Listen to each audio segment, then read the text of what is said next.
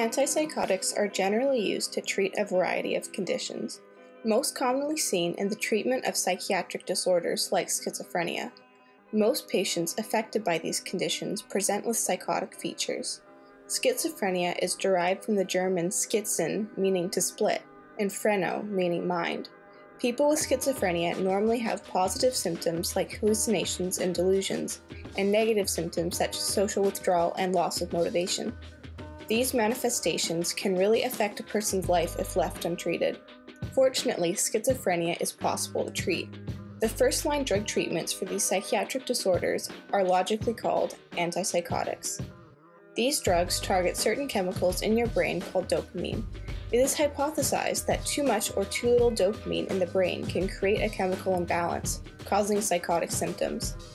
There are two types of these drugs. The first and oldest are called first-generation or typical antipsychotics.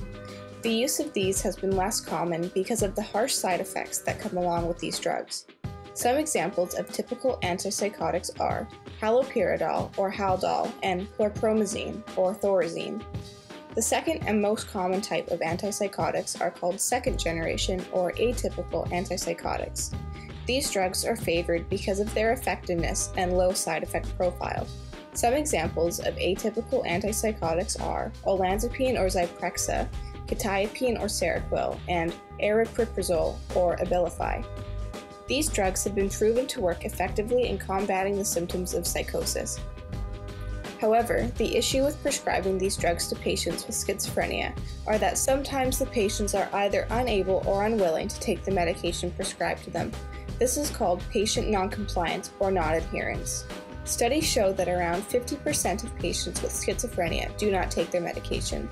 Non-adherence to antipsychotics can lead to relapse of psychotic features, decreased quality of life, self-harm, aggression, and self-neglect. This has been an ongoing problem in the mental health field, and strategies to combat these issues are starting to rise.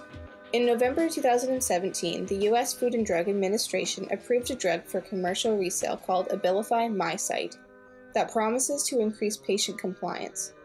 Abilify has been on the market for years, but now this drug has the capability to tell when you have taken your medication, the time at which you took it, and if you skip a dose. The technology inside this pill is no larger than a grain of sand. Abilify MyCite uses an ingestible event marker sensor that activates when the pill comes in contact with stomach acid.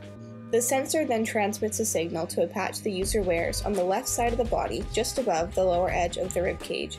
This patch communicates with an app on the user's phone. This data can be then shared with the patient's healthcare team.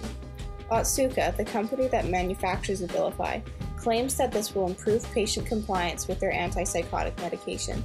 However, the FDA states that the ability of Abilify MyCite to improve patient compliance or modify aripiprazole dosage has not been established, and the use of Abilify MyCite to track drug ingestion in real time or during an emergency is not recommended because detection may be delayed or not occur. This contradicts the manufacturer's claims of improved compliance.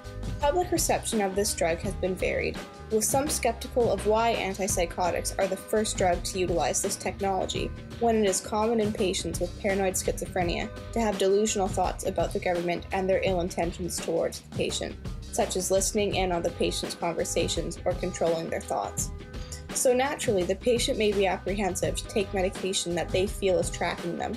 Additionally, if the patient is unable to comply with their medicine because they are not of sound mind, the digital pill will not change whether or not they take their medication. The alternate solution, which seems more practical, is the depot injection form of the antipsychotic drug Abilify called Abilify Maintena.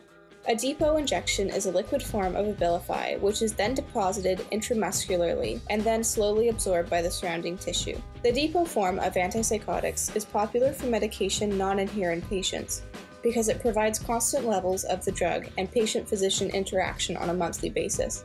It has been shown that patients taking depot shots are significantly less likely to relapse and are more likely to consistently receive their medication via depot injection. Thank you for watching this video. If you would like to see sources or some extra information, click the description box down below.